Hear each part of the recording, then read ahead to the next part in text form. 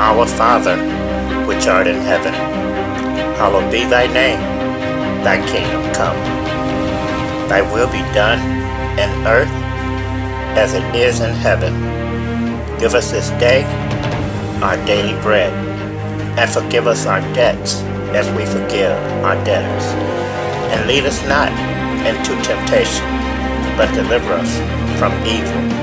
For thine is the kingdom, and the power, and the glory, forever.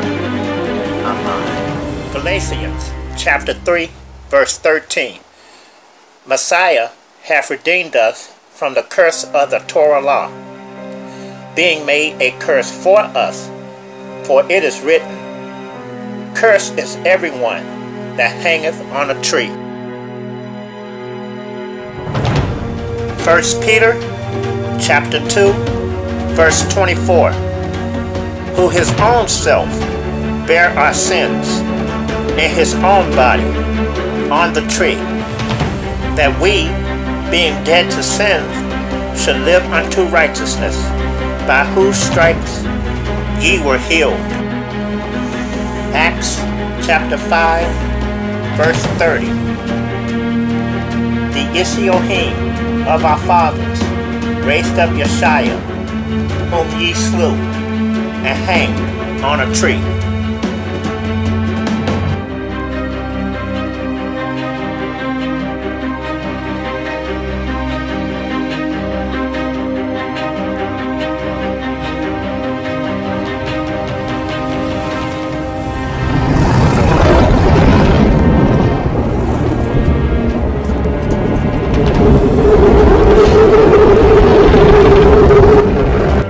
Why does the Bible say Yashaya, whom most people mistakenly call Jesus? Why does the Bible say that Yashaya was hung from a tree instead of a Roman cross? We shall discover the answer using our main source book regarding the Christ, the Holy Bible. Shalom, brothers and sisters, and welcome to Captivity in Christ Church, the Bible Unveiled series, the Crucifixion Tree Redemption.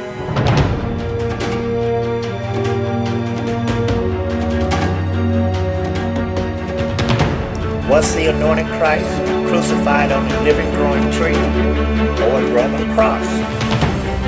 Many believers have many questions, but very few answers. Many don't know the answer at all and rely on their church leader to give them the answer. Movies and television firmly implant into believers' mind that Christ was nailed to a Roman cross between two criminals, two sinners whom one admitted deserved the death that awaited them.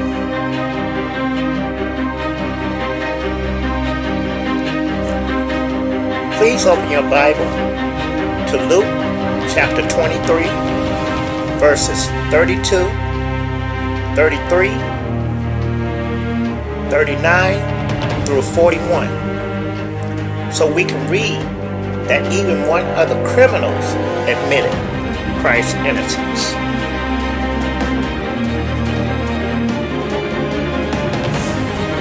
Reading from Luke chapter 23, verses 32 and 33. And there were also two other malefactors led with him to be put to death. And when they were come to the place which is called Calvary, there they crucified him and the malefactors, one on the right hand and the other on the left. Moving on to verse 39 of the same chapter. And one of the malefactors which were hanged railed on him, saying, If thou be the Messiah, save thyself and us. But the other answering rebuked him, saying, Dost not thou fear Yashaya, seeing thou art in the same condemnation? And we indeed justly, for we receive the due reward of our deeds. But this man hath done nothing amiss. The cross that Christ was supposedly crucified on is called an emissary, which means that the vertical trunk extended a certain height above the transverse beam. The Merriam-Webster dictionary definition of emissary is a cross of crucifixion in which the top of the upright shaft extends above the transverse beam. Christ's cross was much higher than the crosses of the two criminals, thus suggesting Christ's crime was graver than the two criminals.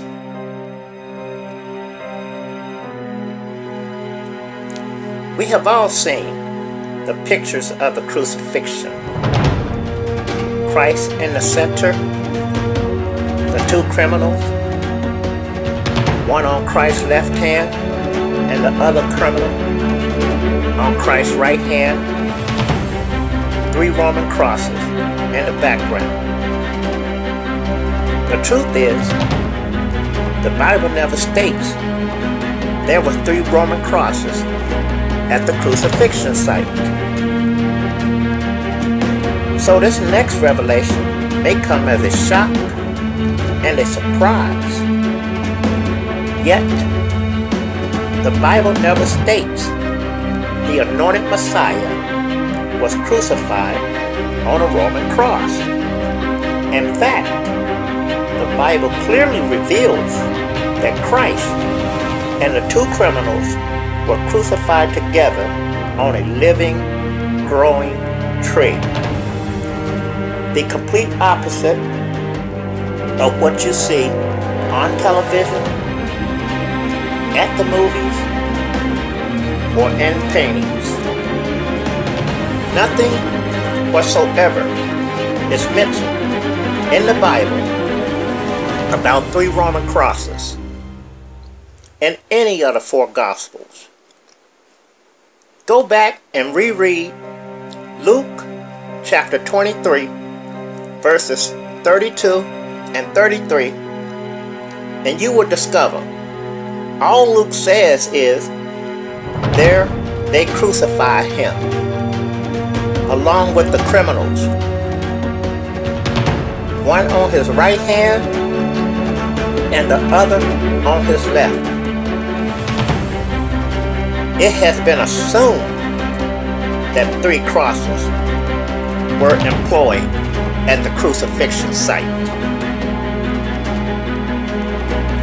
So, a person should ask, are there any Bible verses that prophesy about Christ's crucifixion on the tree from the Old Testament leading into the New Testament?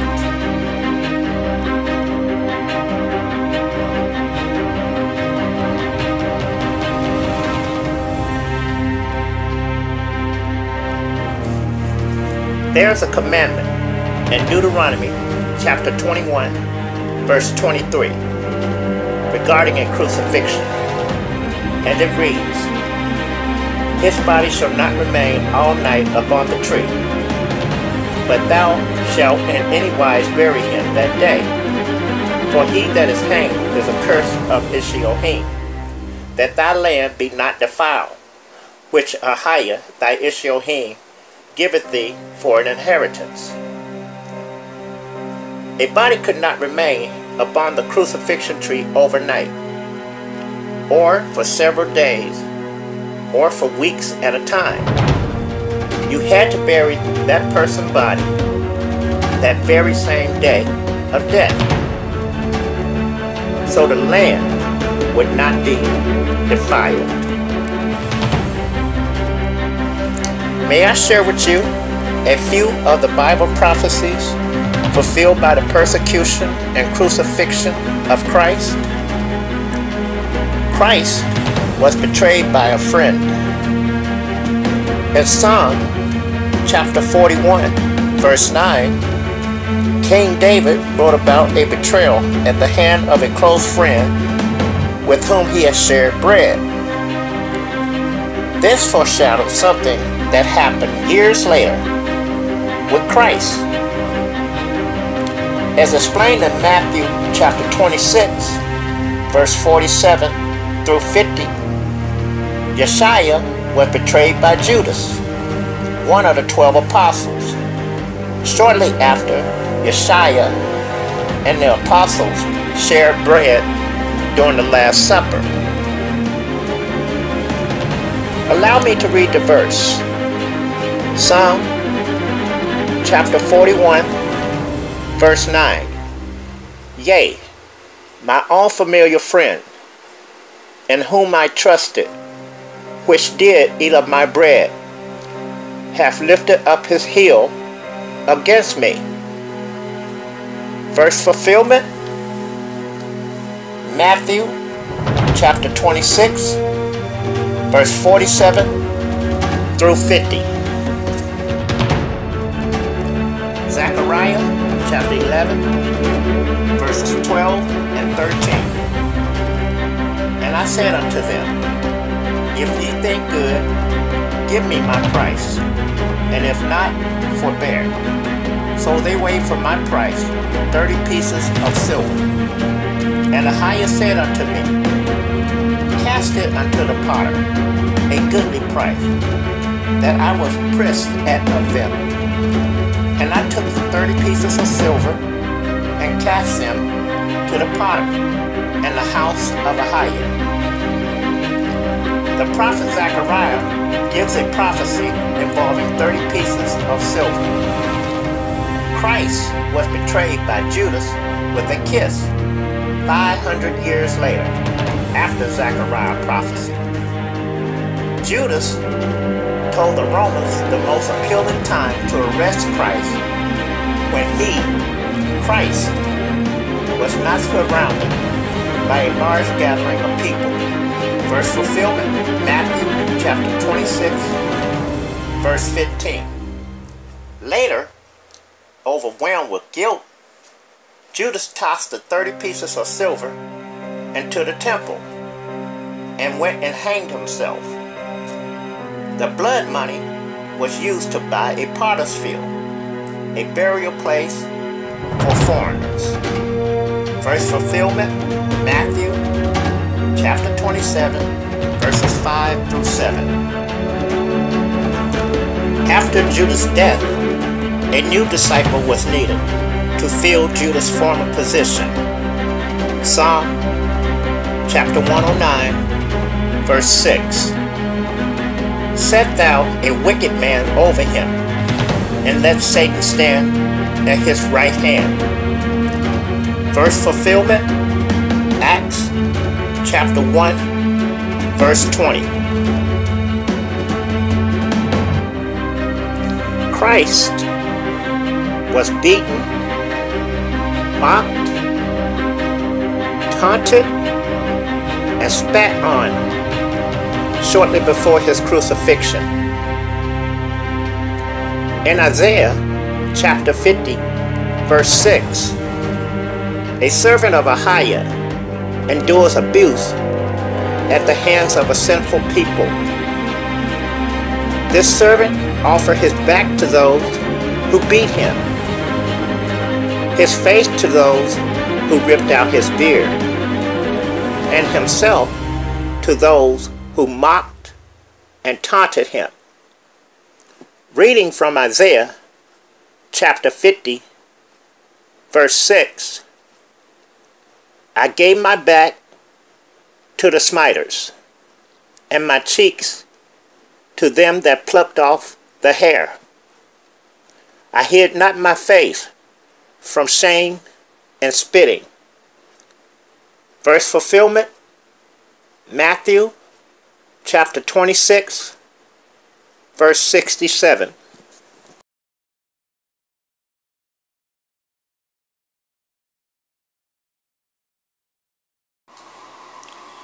Isaiah chapter 53, verse 7.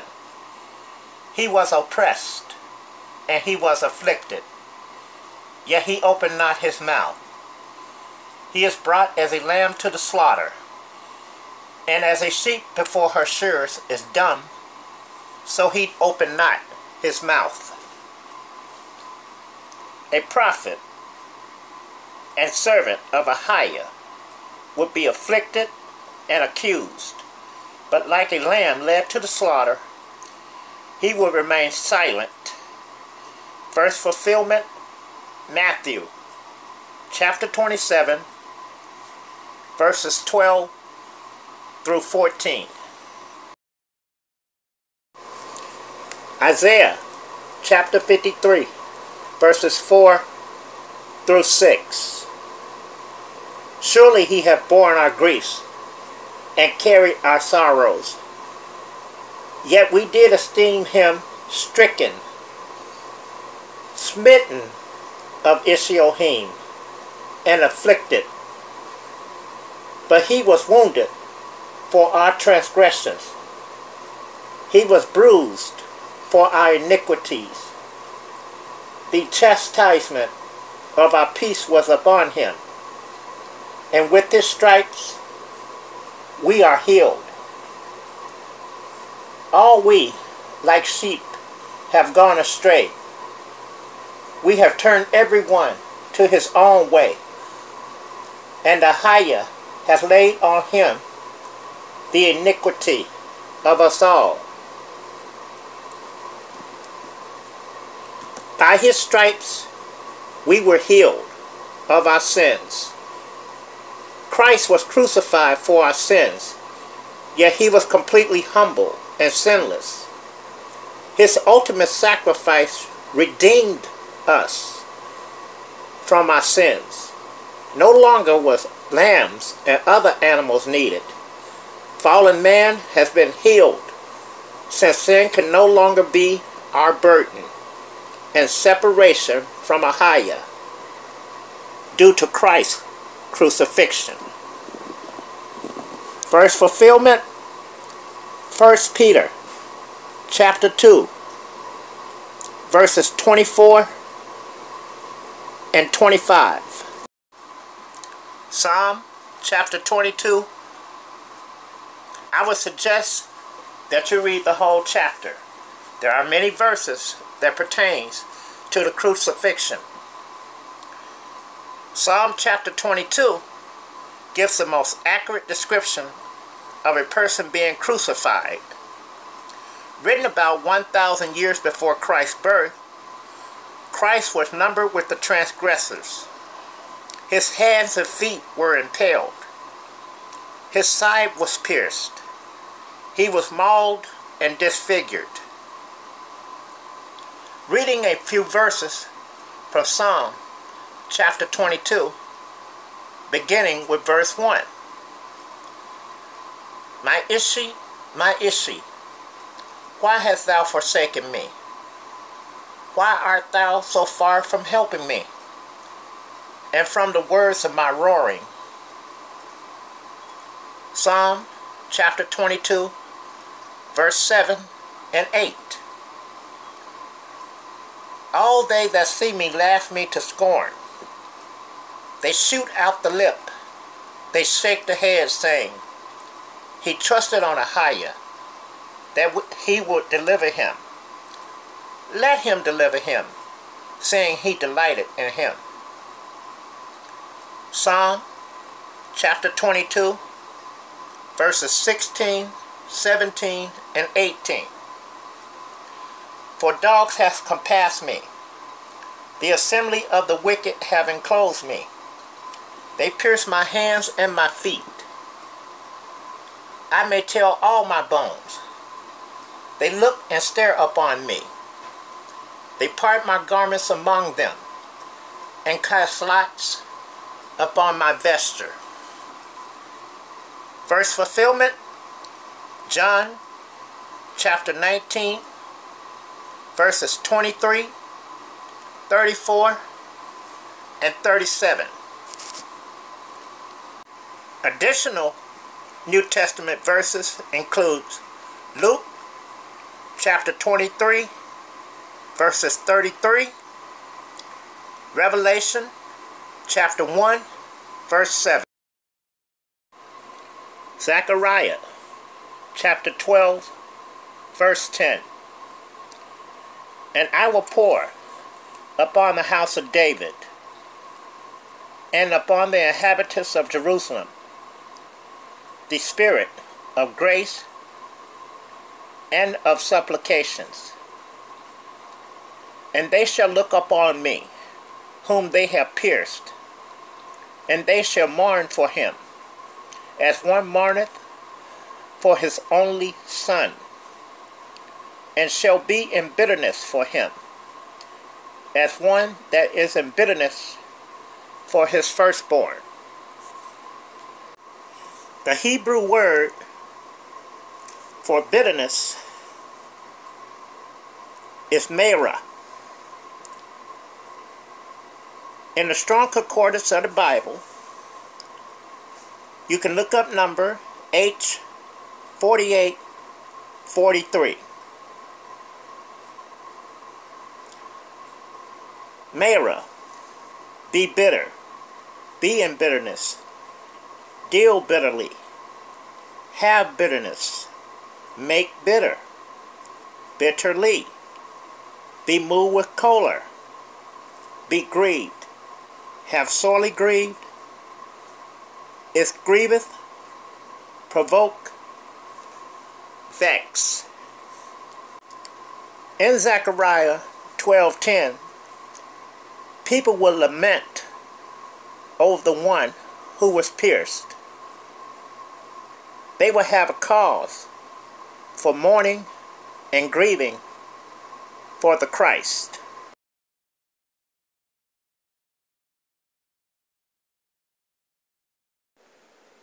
Isaiah chapter 53, verse 12.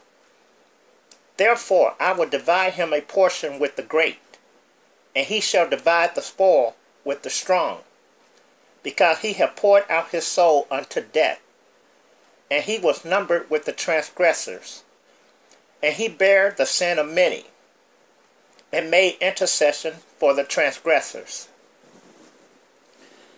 Christ was numbered with the transgressors. Christ was not a transgressor himself. Still, he was numbered with them. He bore the shame, the mockings, and the eventual death on the tree. We also remember Christ was struck down not for his own sin, but for the sins of others. Christ bore the sins of many. He took all our sins, yours and mine, upon himself. Christ never before was separated from the Father. That is why he cried out, my Ishi, why hast thou forsaken me? Keep in remembrance, as he bore the sins of us all, even the Father turned away from him. Our redemption occurred because of Christ's intercession for us lowly transgressors. Christ's intercession is still occurring in this present time. Not only did the prayer to the Father, asking him to forgive those that beat, taunted, and mocked Christ, Christ is asking the same for us today.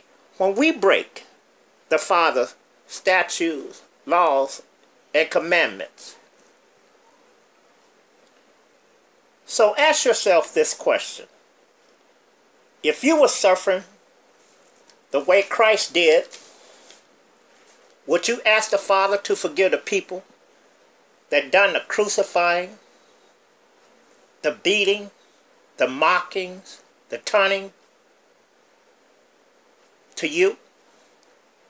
Or would you call on the Father and ask him to destroy them off the face of the earth? Speaking personally, I ask the Father not for forgiveness of those people, but to destroy them. Isaiah chapter 53, verse 9.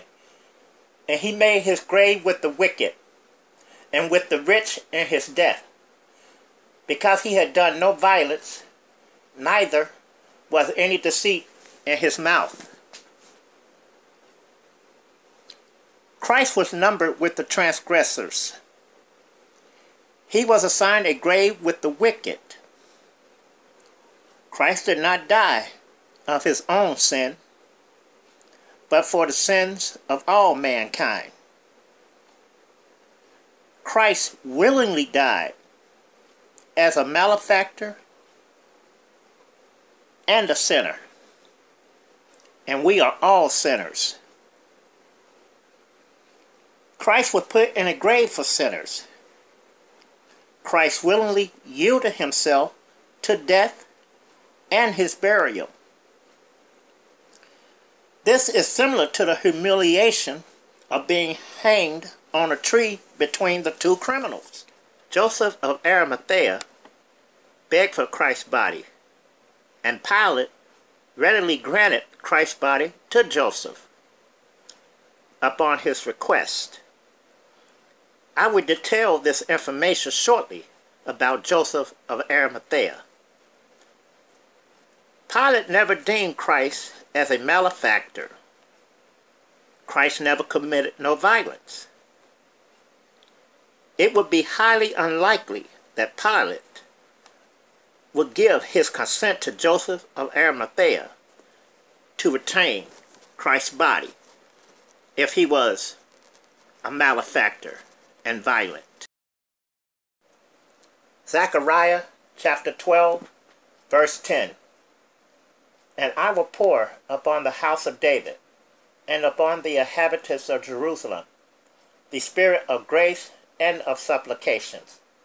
And they shall look upon me, whom they have pierced, and they shall mourn for him as one mourneth for his only son, and shall be in bitterness for him, as one that is in bitterness for his firstborn. People do not regret anything until it takes a bad turn.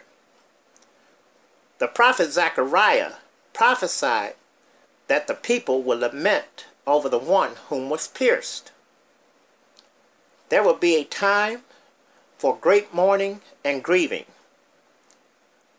The people shall heartily lament the crucifixion of Christ, not only as a sinful, cruel act of our forefathers,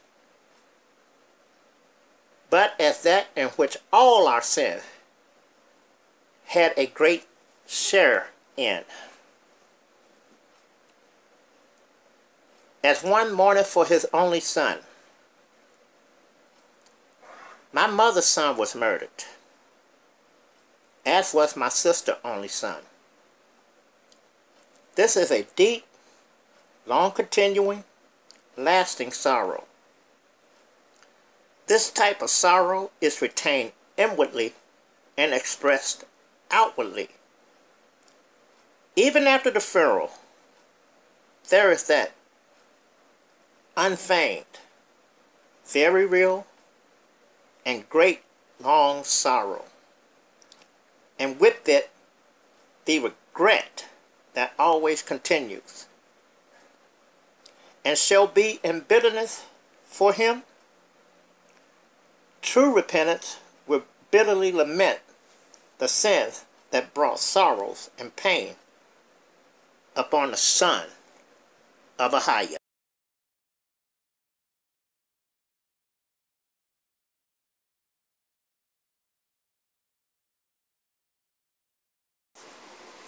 Deuteronomy chapter 28, verse 64. And Yashaya shall scatter thee among all people, from one end of the earth even unto the other. And there thou shalt serve other gods, which neither thou nor thy fathers have known, even wood and stone. Deuteronomy chapter 4, verse 28.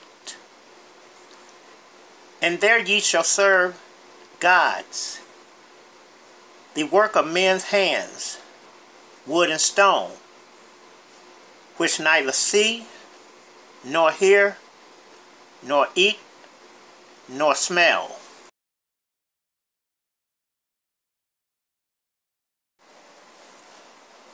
One of the highest curses was that he would exile the Hebrew Israelites to a land where they would worship wood and stone and serve gods, man-made gods, that they nor their fathers never known before, even wood and stone. The Hebrews had no desire to serve Yashaya with cheerfulness, so they would be compelled to serve the man-made gods of their enemies. First, during the Babylonian captivity, and when Jerusalem was destroyed by the Romans. The Hebrews were plucked off the land and scattered throughout the four corners of the earth and forbidden to set foot back into Jerusalem. They had no rest on either side, no rest of body, and continuously persecuted, banished from city to city and from country to country, recalled and banished again. So, the wood many have surmised is the cross, and the stone, the cobblestone in Mecca. The Hebrews is trapped between two of the largest and most popular religions in the earth today: Christianity and Islam. Who are the modern day children of the Hebrew Jews that were so rebellious against the Most High God? That answer can easily be found in Deuteronomy chapter 28, verse 68. And Yashaya shall bring thee into Egypt again with ships, by the way whereof I spake unto thee. Thou shalt see it no more again. And there ye shall be sold unto your enemies for bondmen and bondwomen, and no man shall buy you.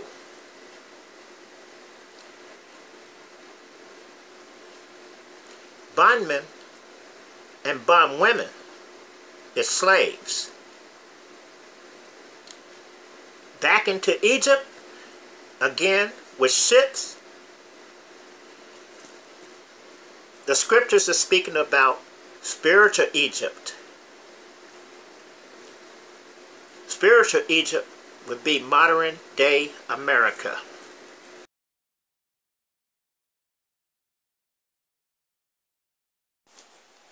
Before we go into the verses of the Bible showing Christ was crucified on a tree with the two criminals, we need to know of the curses Christ freed us from because of his voluntary sacrifice, in order to get release from all the troubles that we are going through today.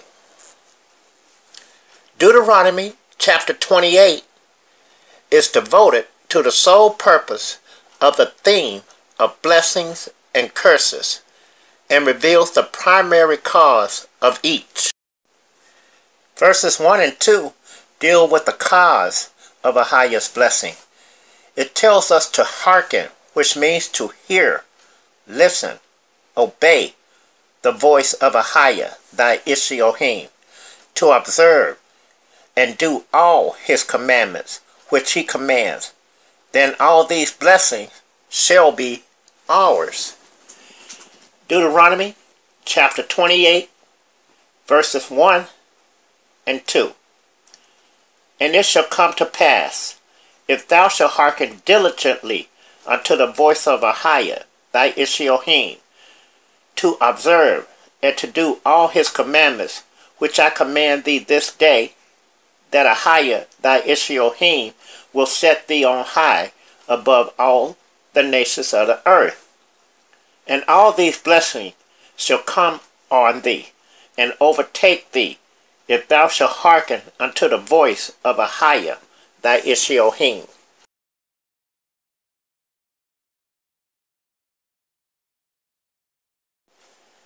We all need to understand Yahaya's blessings proceed out of his kindness, as Apostle Paul presents to us in Romans chapter 11, verse 22. Behold, therefore, the goodness and severity of Yahaya on them which fail, severity, but toward thee goodness, if thou continue in his goodness, otherwise thou also shalt be cut off. Yahaya judgments proceeds out of his severity against sin. So it is very clear there is a reason for every curse. Proverbs chapter 26, verse 2. As the bird by wandering, as the swallow by flying, so the curse causeless shall not come.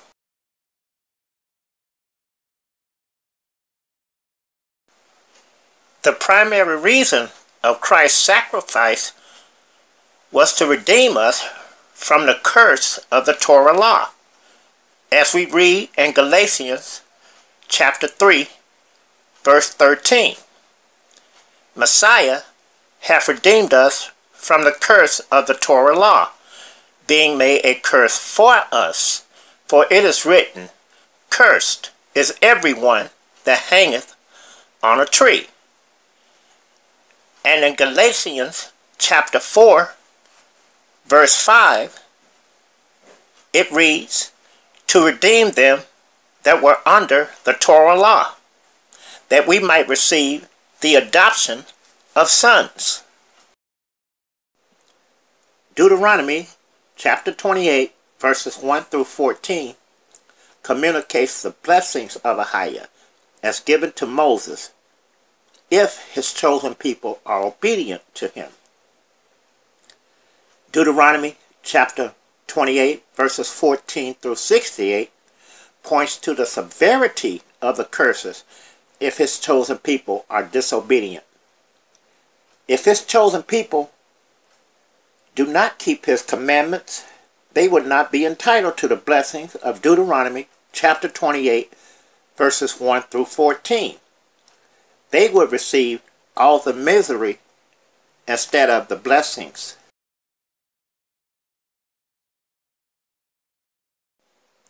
The misery of the curses would include being sold as slaves, bondmen, and bondwomen in the land of our enemies, as stated in the Apocrypha, the book of Baruch.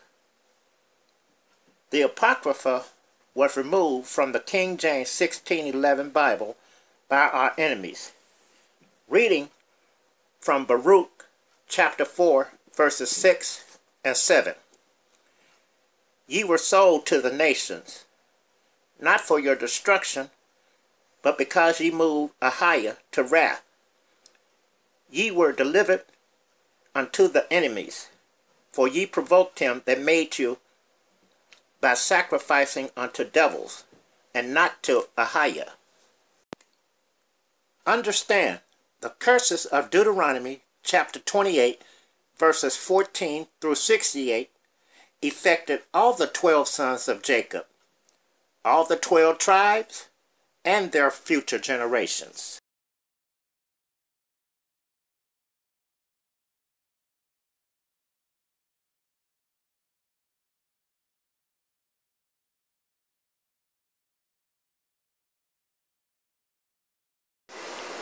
These are the curses that Yashaya Christ's sacrifice redeemed us from.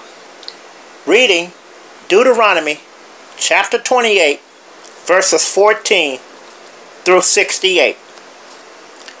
And thou shalt not go aside from any of the words which I command thee this day, to the right hand or to the left, to go after other gods to serve them.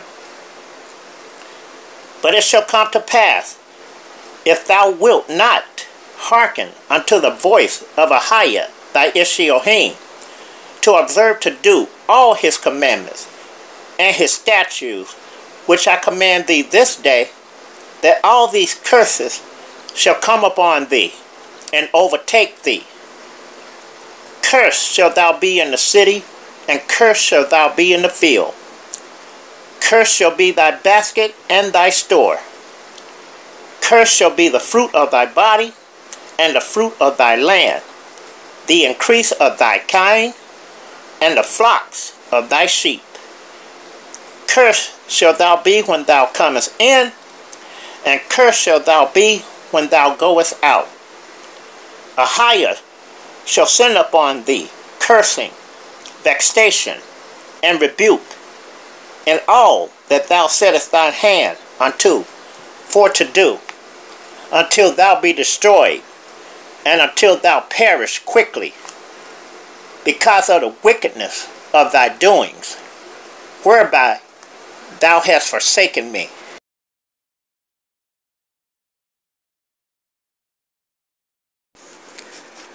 Yashaya shall make the pestilence cleave unto thee, until he have consumed thee from off the land, whither thou goest to possess it. Yashaya shall smite thee with a consumption, and with a fever, and with an inflammation, and with an extreme burning, and with the sword, and with blasting, and with mildew, and they shall pursue thee until thou perish. And thy heaven that is over thy head shall be brass, and the earth that is under thee shall be iron. Yashaya shall make the rain of thy land powder and dust. From heaven it shall come down upon thee until thou be destroyed. Yashaya shall cause thee to be smitten before thine enemies. Thou shalt go out one way against them, and flee 7 ways before them, and shall be removed into all the kingdoms of the earth. And thy carcass shall be meat unto all the fowls of the air, and unto the beasts of the earth, and no man shall flay them away. Yashaya will smite thee with the blotch of Egypt, and with the emerods, and with the scab, and with the itch, whereof thou canst not be healed. Yashaya shall smite thee with madness, and blindness, and astonishment of heart. And thou shalt grope at noonday, as the blind gropeth in darkness. And thou shalt not prosper in thy ways. And thou shalt only be oppressed and spoiled evermore, and no man shall save thee. Thou shalt betroth a wife, and another man shall lie with her. Thou shalt build an house, and thou shalt not dwell therein. Thou shalt plant a vineyard, and shalt not gather the grapes thereof. Thine ox shall be slain before thine eyes, and thou shalt not eat thereof. Thine ass shall be violently taken away from before thy face, and shall not be restored to thee. Thy sheep shall be given unto thine enemies, and thou shalt have none to rescue them. Thy sons and thy daughters shall be given unto another people, and thine eyes shall look and fail with longing for them all day long, and there shall be no might in thine hand.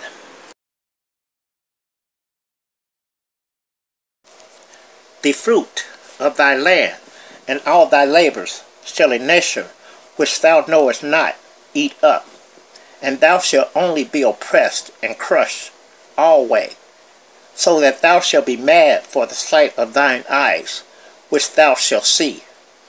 Yashaya shall smite thee in the knees and in the legs with a sore botch that cannot be healed, from the sole of thy foot unto the top of thy head.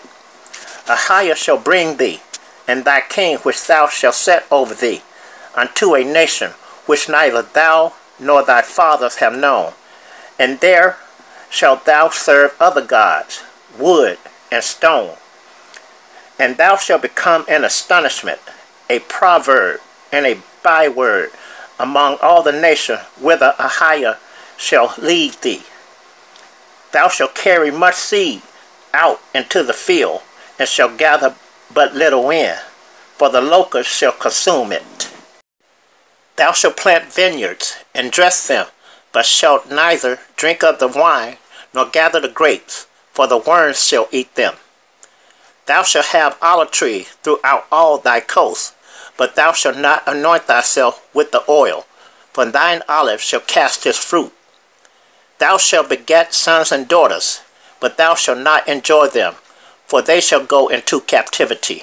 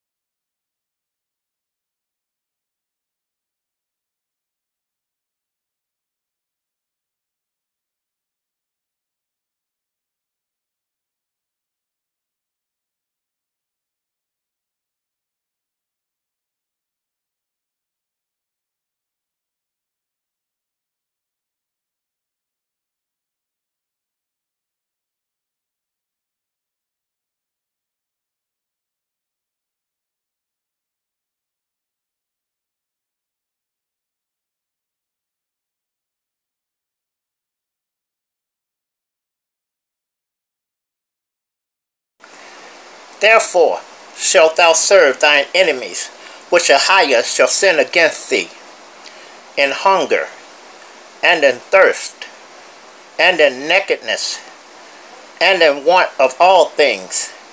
And he shall put a yoke of iron upon thy neck, until he have destroyed thee. Yashaya shall bring a nation against thee from far, from the end of the earth, as swift as the eagle flieth, a nation whose tongue thou shalt not understand, a nation of fierce countenance, which shall not regard the person of the old, nor shew favor to the young. And he shall eat the fruit of thy cattle, and the fruit of thy land, until thou be destroyed, which also shall not leave thee neither corn, wine, or oil, or the increase of thy kind, or flocks of thy sheep, until he have destroyed thee. And he shall besiege thee, and all thy gates, until thy high and fenced walls come down, wherein thou trustest, throughout all thy land. And he shall besiege thee, and all thy gates, throughout all thy land, which Yashaya thy Elohim hath given thee.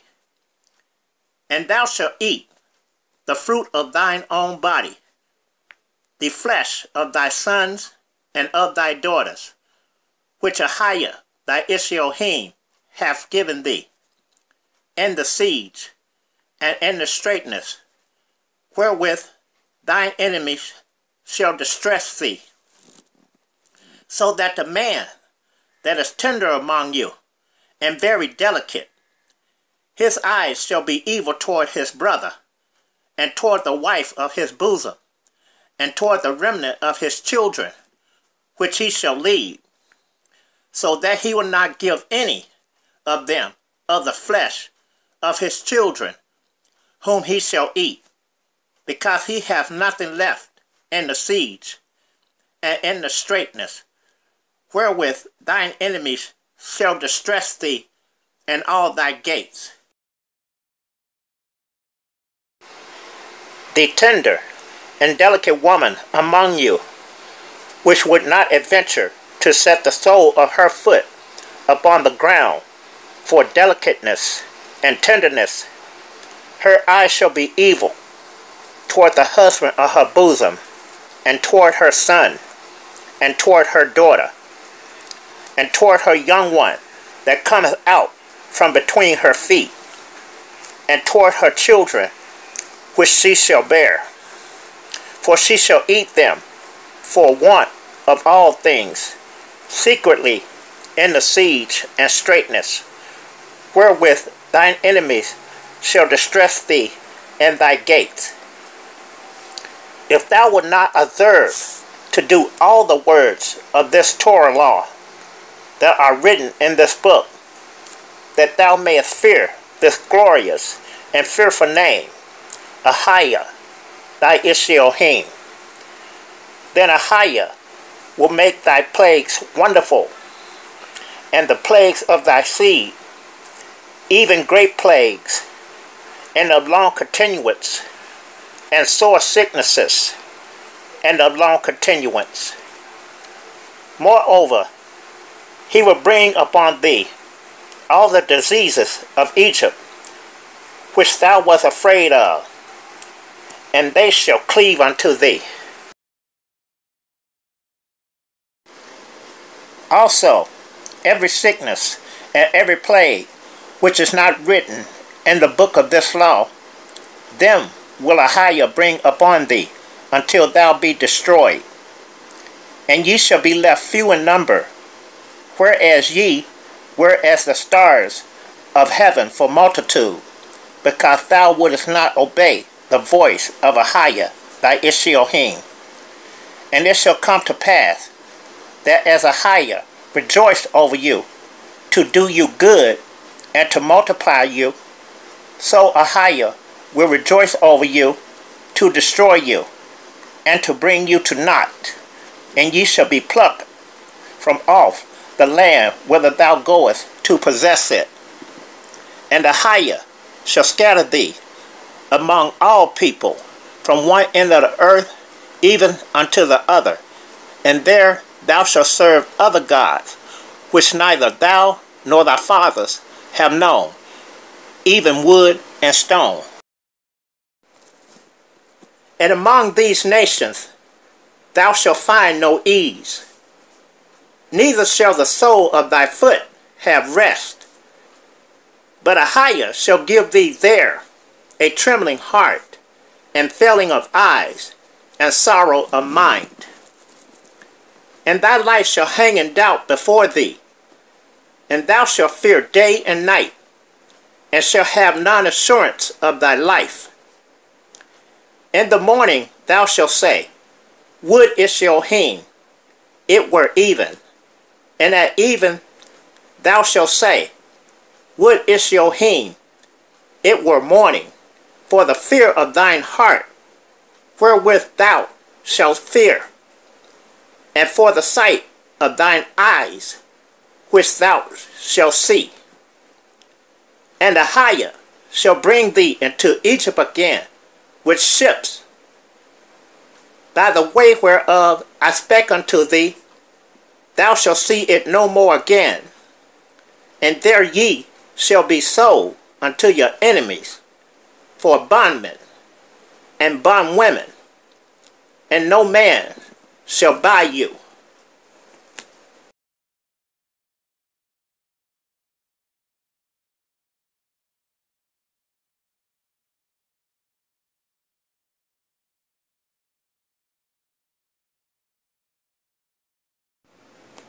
Pictured are the three types of crosses commonly used by the Roman army in the 1st century AD. Each had an inscription stating the victim's capital offense. Each had a seat-like projection, not for the victim's comfort, but to prolong their agony. Nails and ropes held the victim's arms and legs in place. The cross on the left was called a high tau cross. Its shape was like the capital Greek letter T. The middle cross was known as a low tau cross, shaped like a lowercase t. The central post was generally set permanently in the ground, while the crossbar was carried to the site by the victim. The cross on the right was an actual tree, still in the ground, dead or alive, with this limb serving as the crossbar. 1 Corinthians chapter 15, verses 3 and 4. For I delivered unto you, first of all, that which I also received, how that Messiah died for our sins, according to the Scriptures, and that he was buried, and that he rose again the third day, according to the Scriptures.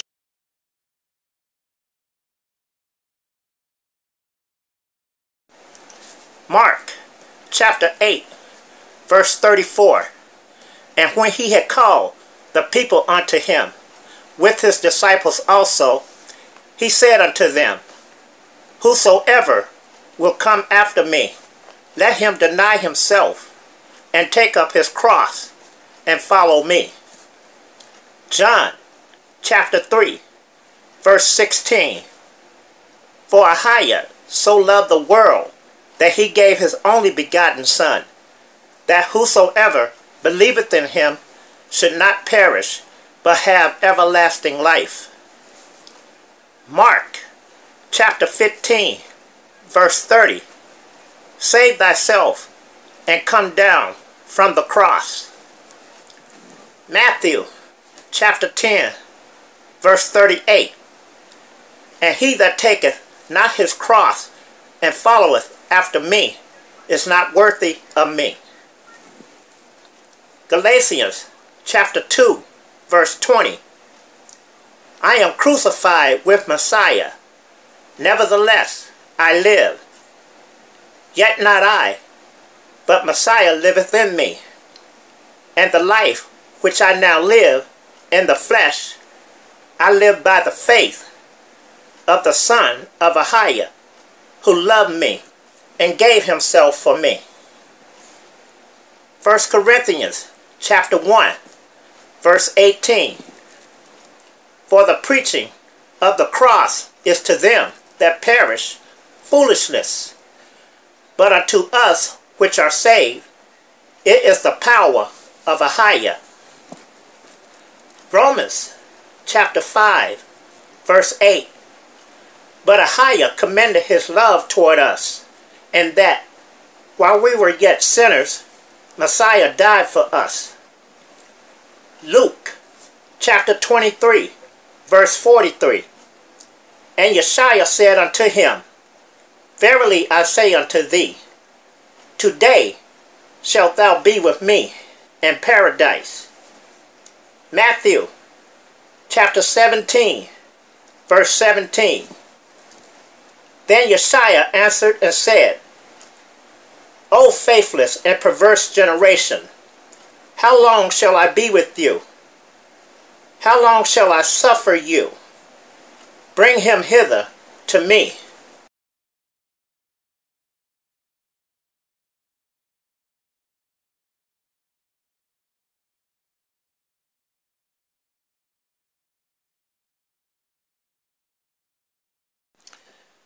Since we have explored the biblical verses pertaining to the cross, using the strong concordance of the Bible, let us seek the original terminology of the meaning of cross from the Greek. The first word, prospagany, G4362, to fasten, to impale on a cross, crucify, reference G4314 and G4078. The next word is storo,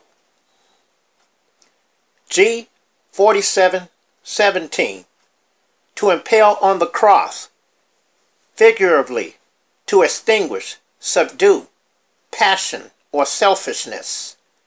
Crucify. Reference G4716.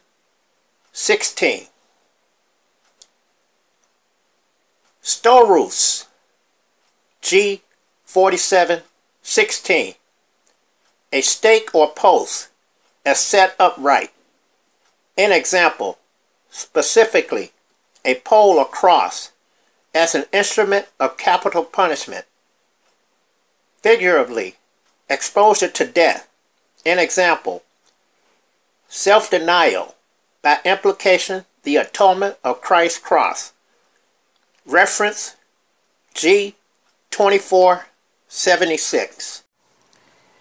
I mentioned before an emissary, without any details. An emissary, spelled I-M-M-I-S-S-A, is a cross of crucifixion in which the top of the upright shaft extends above the transverse beam. It is also called a cross capitata. You can also compare it to a cross commissa, cross discustata, or Latin cross. You can find this information in the Merriam-Webster Dictionary.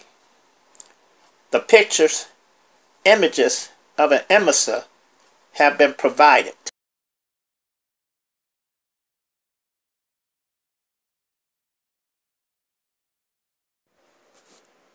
Bible theologians say there are discrepancies in the Bible as to whether Christ was crucified on a Roman cross or a living growing tree. According to Peter, Christ was crucified on a living growing tree. Acts chapter 5, verse 30. The Ishiohim of our fathers raised up Yashaya, whom ye slew and hanged on a tree. Acts chapter 10, verse 39. And we are all witnesses of all things which he did both in the land of the Jews and in Jerusalem, whom they slew and hanged on a tree. Acts chapter 13, verse 29. And when they had fulfilled all that was written of him, they took him down from the tree and laid him in a sepulchre. Galatians chapter 3, verse 13. Messiah hath redeemed us from the curse of the Torah law, being made a curse for us. For it is written, Cursed is everyone that hangeth on a tree. 1 Peter chapter 2, verse 24. Who his own self bare our sins in his own body on the tree, that we, being dead to sins, should live unto righteousness, by whose stripes ye were healed. Our final verse is Deuteronomy chapter 21, verse 23. His body shall not remain all night upon the tree, but thou shalt anywise bury him that day. For he that is hanged is a curse of Ishiohim, that thy land be not defiled, which Yashaya, thy Ishiohim, giveth thee for an inheritance.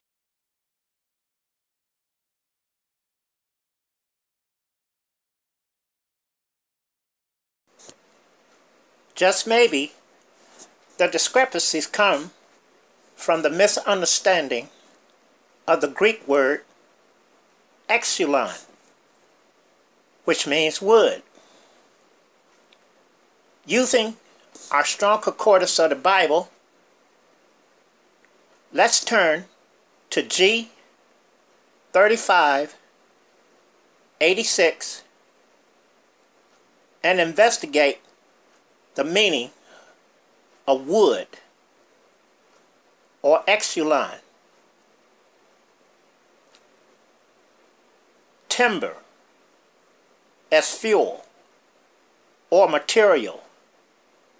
By implication, a stick, club, or tree, or other wooden article or substance.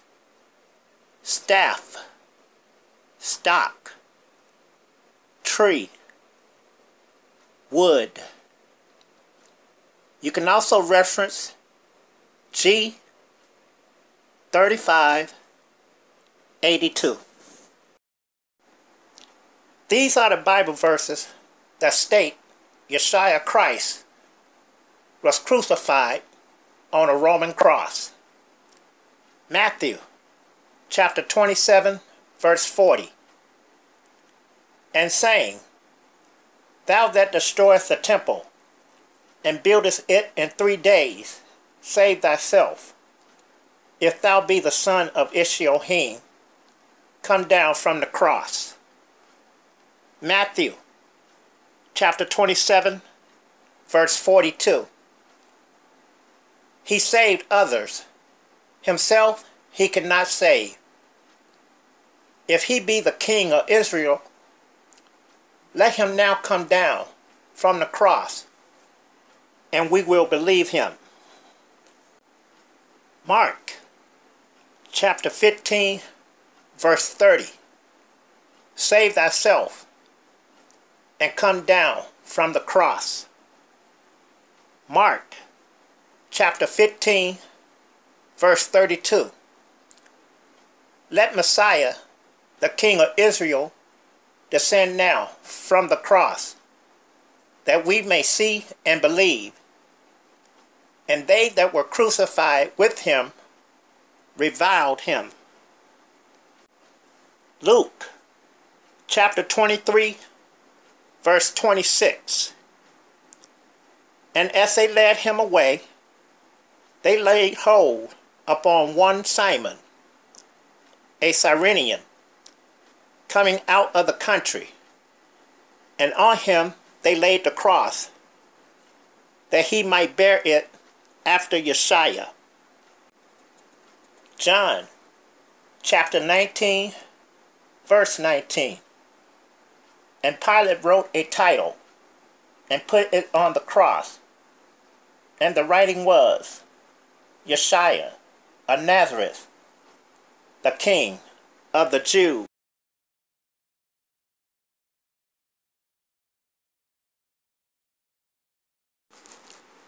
Saint Helena, discoverer of the true cross, as researched by A.R. Burley. Helena, later known as Flavia, Julia, Helena, Augusta, mother of Constantine the Great, was credited after her death with having discovered the fragments of the cross and the tomb in which Christ was buried at Golgotha. Helena was born at Drepanium in Bithynia, later renamed after her Helenopolis, about the year 250. Constantine's biographer, Bishop Eusebius of Caesarea, reports that Helena was converted to Christianity by her son. She received the title Most Noble Lady, at least in AD 318, and coins with her name and this title and her portrait were struck in modest quantities. Shortly after Constantine gained control of the whole empire in AD 324, Helena, together with Constantine's wife, Fausta, were raised to the rank of Augusta. She took the imperial names Flavia and Julia.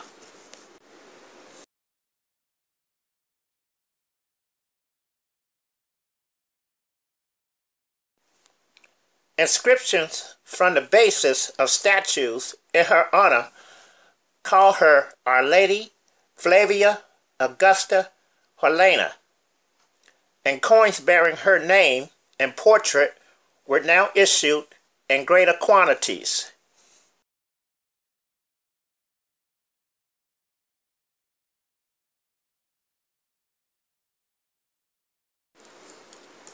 In AD 326, Constantine's eldest son and only child by his first wife, Manavina, Crispus, who had already been raised to the rank of Caesar, was suddenly sentenced to death by Constantine and executed at Pola in Istria.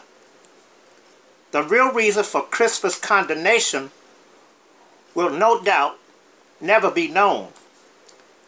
Sources hostile to Constantine claim that his stepmother, Fausta, had fallen in love, and that when Crispus repulsed her advances, she accused him of attempted rape.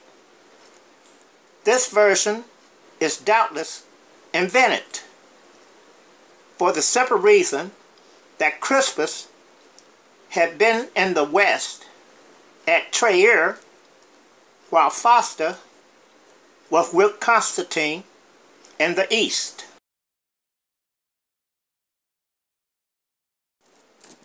However, Fausta may well have played a part in turning Constantine against her stepson in the interest of her own sons.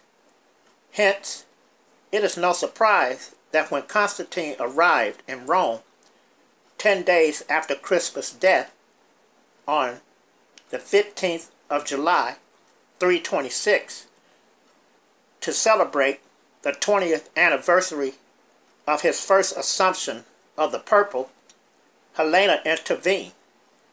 She appeared before Constantine, dressing in mourning clothes, and either revealing to him the facts that he did not know, or at any rate planted the seeds of suspicion against Fausta. Shortly afterwards, Fausta was suffocated in the steam room of the palace baths, having evidently decided to commit suicide. Helena now had no rival as the first lady of the empire. Constantine would soon rename her birthplace Drepanium after her, and another Helenopolis was created in Palestine. Indeed, shortly after these violent deaths in the imperial family, Helena set out on a pilgrimage to the Holy Land.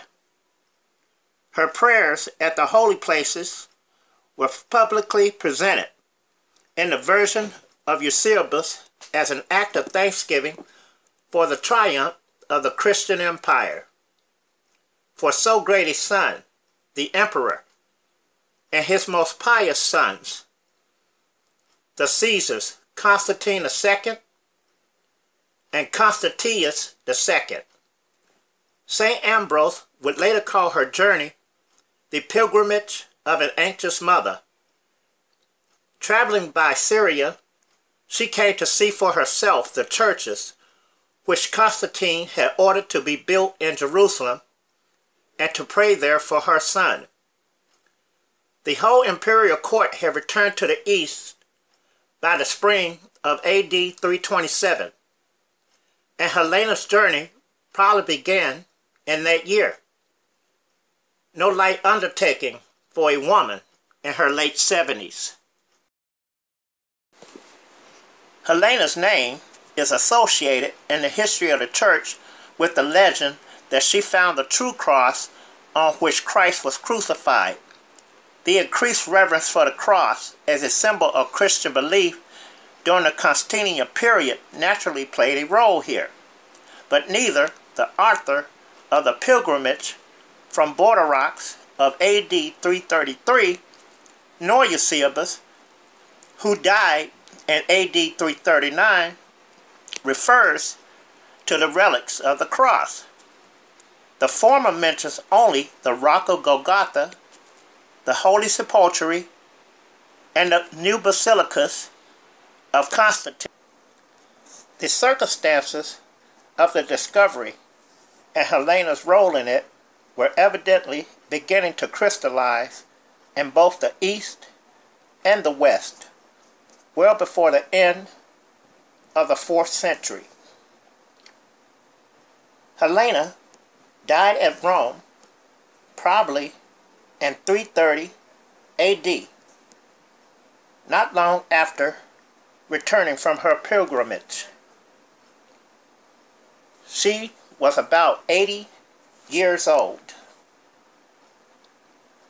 I have shortened the lesson on St. Helena because I desire for you to do some research of your own into this fascinating woman. The report I used is from A.R. Burley, entitled St. Helena, Discoverer of the True Cross.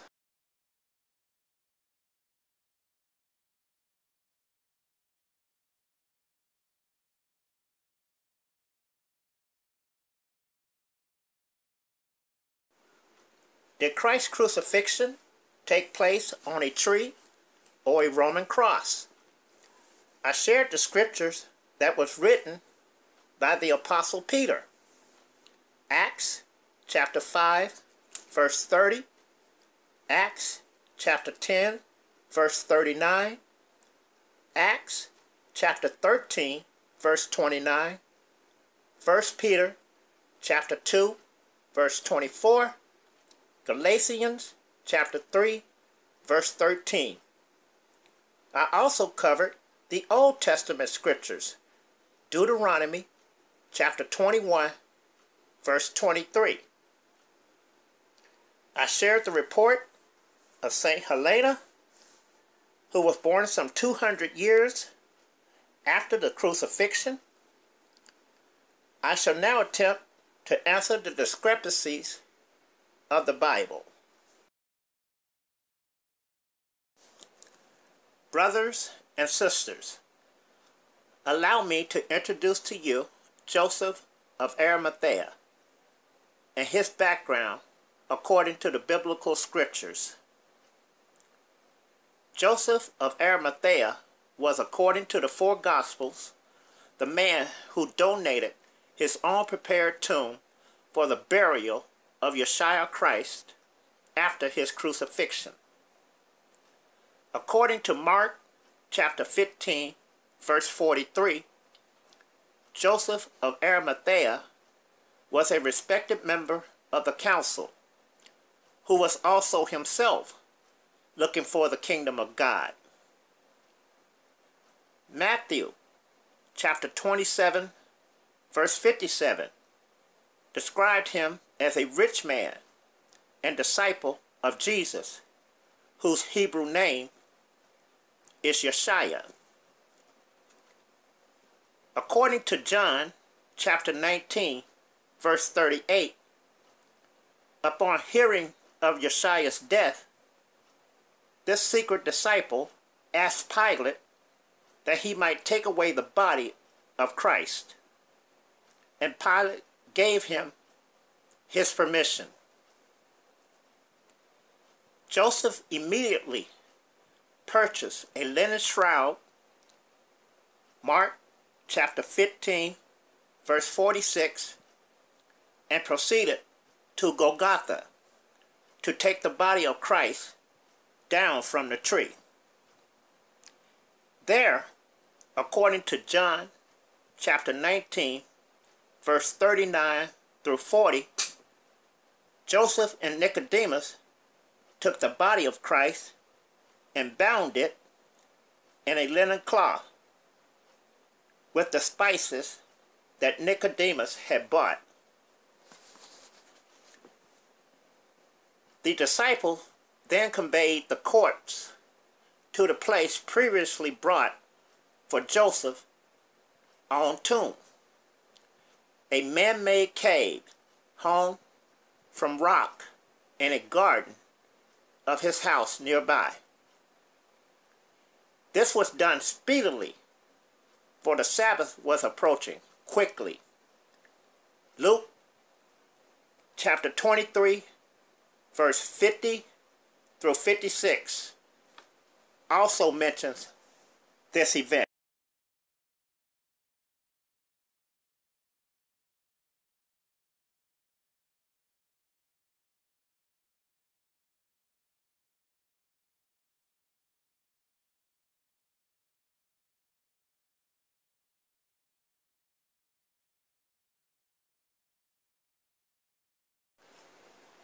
When it was evening, there came a rich man from Arimathea named Joseph, who was a disciple of Jesus. Matthew chapter 27, verse 57. Reading directly from I, Joseph of Arimathea, a story of Jesus, his resurrection, and the aftermath. A documented historical novel by Frank C. Tribe. I will begin reading from page 232.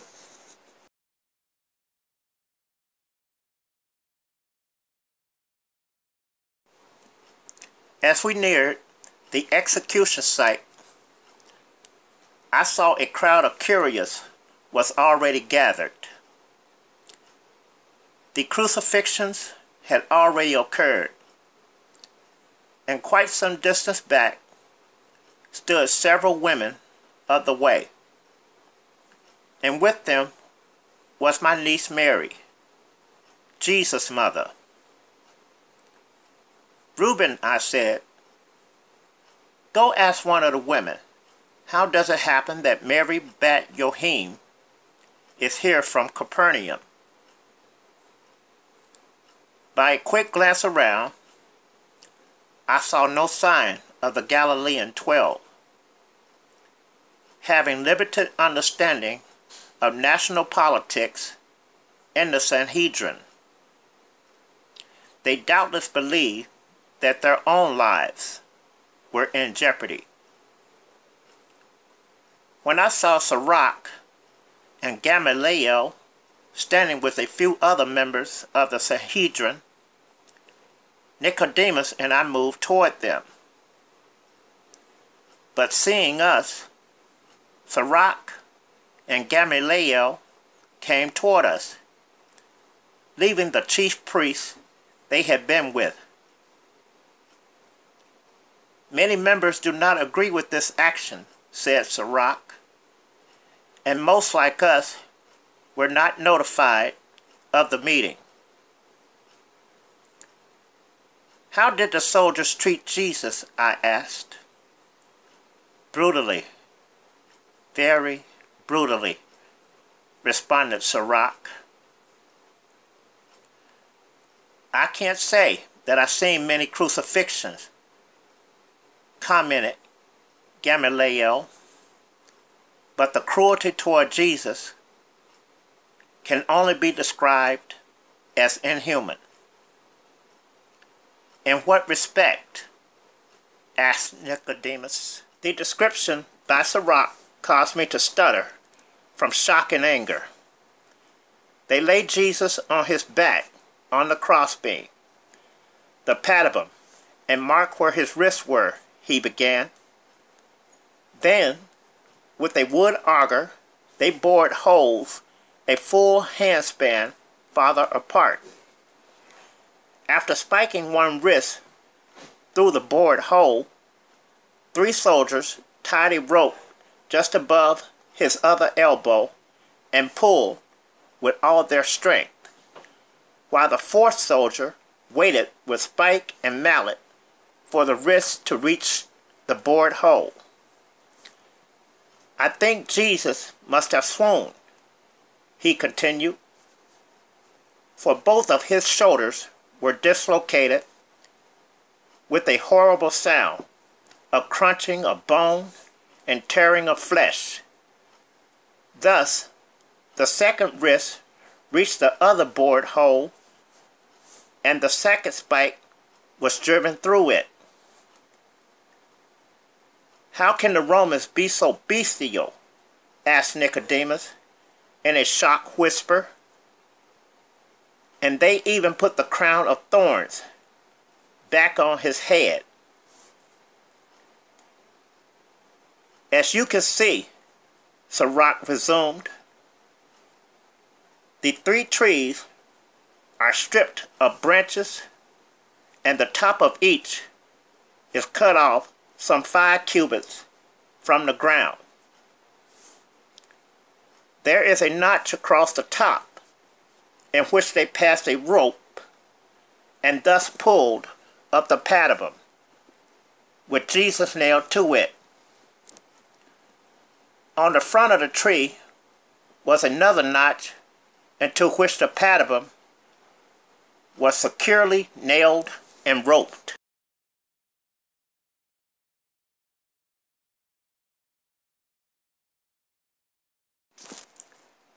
The next step was ingenious as well as cruel, he continued. They used chisel and mallet to cut a hole, some 3 fingers deep, in the tree, into which the heel of his right foot was placed. This permitted the back of the right leg to lay flat against the tree. Next, the left foot was placed over the right, and a single spike was driven through both feet into the tree. I had to look, but I couldn't look, Gamaliel added in a hoarse whisper. But what kept you two? We were making arrangements for his burial, I said. At this point, Reuben came up to report. Mary, Jesus' mother, received a message 4 days ago in Capernaum that was sent by Jesus himself, and which bid her to come, be present at his death. She presently has swooned from shock and is being ministered to by the 2 Marys and the other women. Sirach, I asked, when was the nailing of Jesus to the tree completed? The 3rd hour, he replied, just at the end of the first daytime watch. The Romans, counting from midnight, will record it as the 9th hour.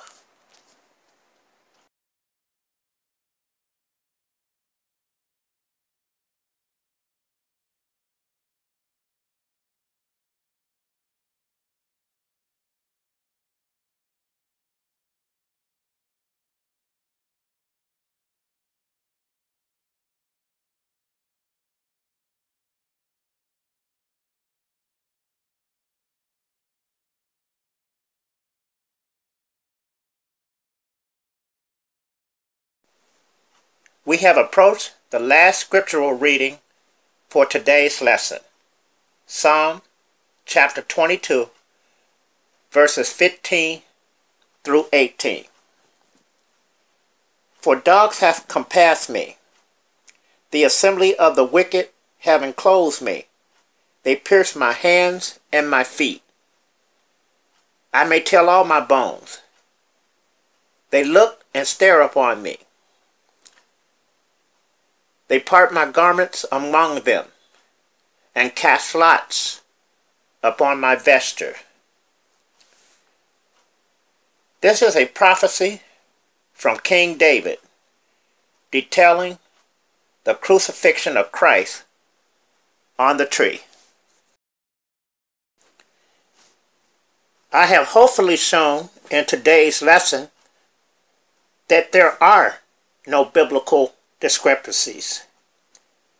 You either believe what is written in the Bible, or you trust in man-made religions.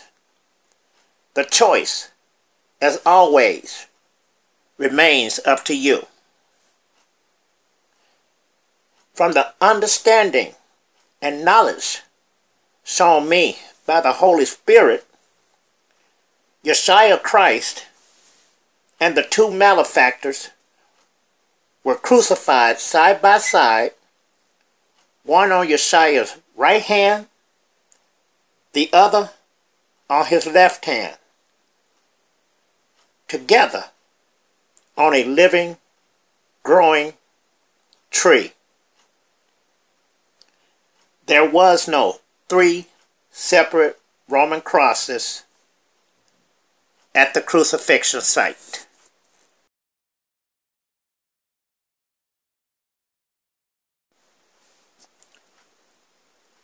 What is the significance of Christ's crucifixion on the tree?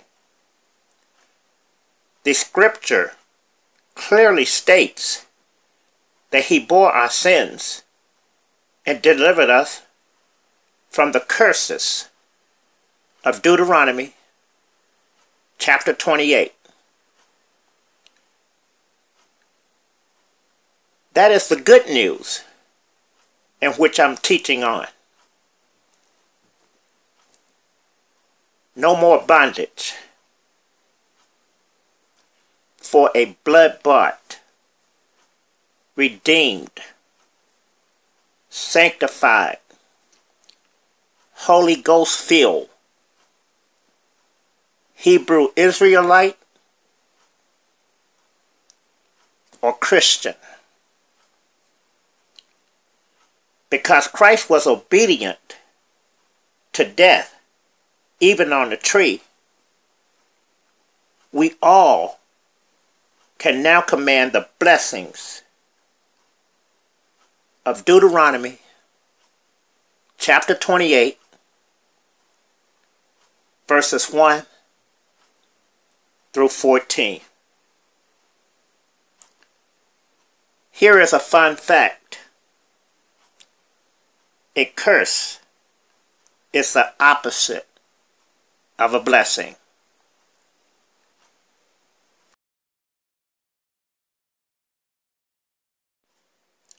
My brothers and sisters, thank you so much for taking time out of your precious day to watch our first video lesson. Blessings unto you and your loved ones. If you like the lesson and learned something you never known before, send us an email to badside562@yahoo.com. We respond rapidly to any and all questions.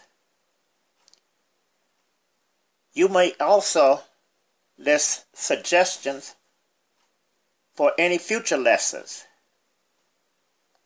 Just contact us.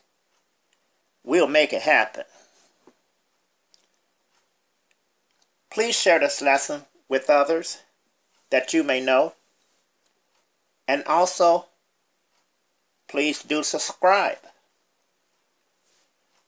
Without you, there is no us. The next upcoming lesson is entitled, Tithes is Food, according to the Bible. Shabbat Shalom Ahayim.